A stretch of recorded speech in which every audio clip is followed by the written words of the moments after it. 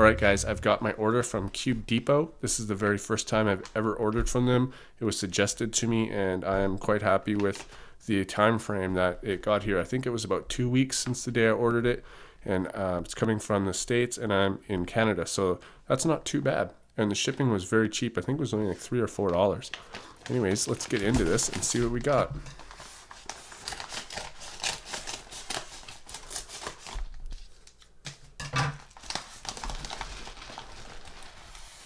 Inside we have 20 cc of Lubix.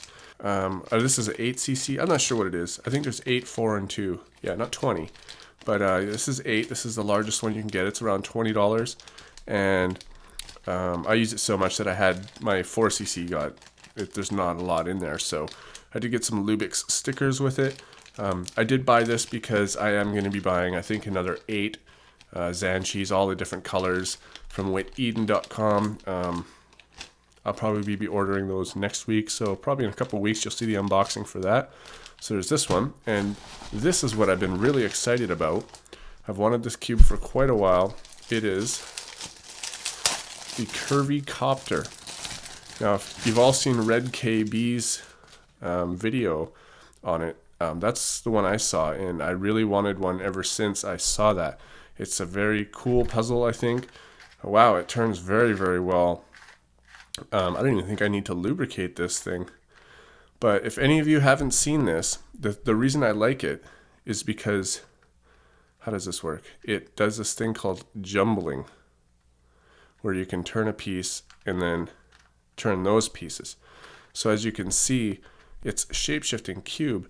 But the difference between shape-shifting and jumbling is that shape-shifting doesn't bandage the cube, whereas jumbling does bandage the cube. So from here, I can't, let's see, from here, yeah, like maybe, nope, not there. Anyways, I haven't messed around with it enough yet, but I'm going to be messing around with it now, and I will get back to you when I have figured it out. Okay, I've been playing around with it for about half an hour, and I've scrambled it really good, and now I've intuitively, without being able to look at any tutorials online, I've been able to get it to this point where these 4 corners are there. However, I did remember the method of solving it from watching redKB's video about a month ago or so. So I tend to be able to watch things once and then just remember how to do it later. However, I do remember at some point there was an algorithm, I think it was like RLBLBRBL or something. I'm not sure exactly what it is, but I tried to figure it out, but I cannot get past this point. So I am going to look up his tutorial, and I will get back to you when I'm done. Okay, as you can see, I finally got it back together. It took about 20 minutes watching redKB's instruction video. Not that he didn't do it correctly, I guess I just wasn't performing the algorithms correctly. This cube is a lot heavier than I thought it was going to be. It's exactly the same size as a Rubik's brand 3x3. Okay, as you can see, I have got it back together now. I'm going to practice this puzzle more. It's actually quite a difficult puzzle to wrap your head around at first, just the way the pieces move. And also the cube moves so smoothly that a lot of the time you go to turn a piece and it'll start turning another piece when you finish it, just like that. See, I tried to turn this piece, and now that piece is turning. It's just so smooth that you got to be really, really precise on how you're turning it.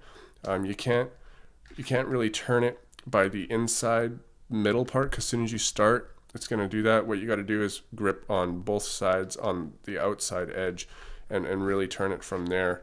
Otherwise, it's going to start turning other sides like this. And I do find sometimes too that while I'm turning it like this, all of a sudden it'll jumble itself. I don't mean to jumble it, but it just happens.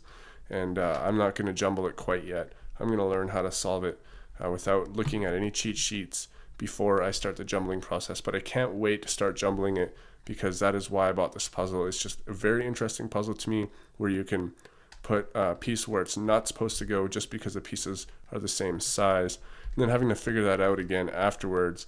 And not only that, I like to put a shapeshift puzzle back into its cube form. That's always fun, but I probably will have a more in-depth review on this and maybe a solve at a later time. Thanks for watching. I'll see you on my next video.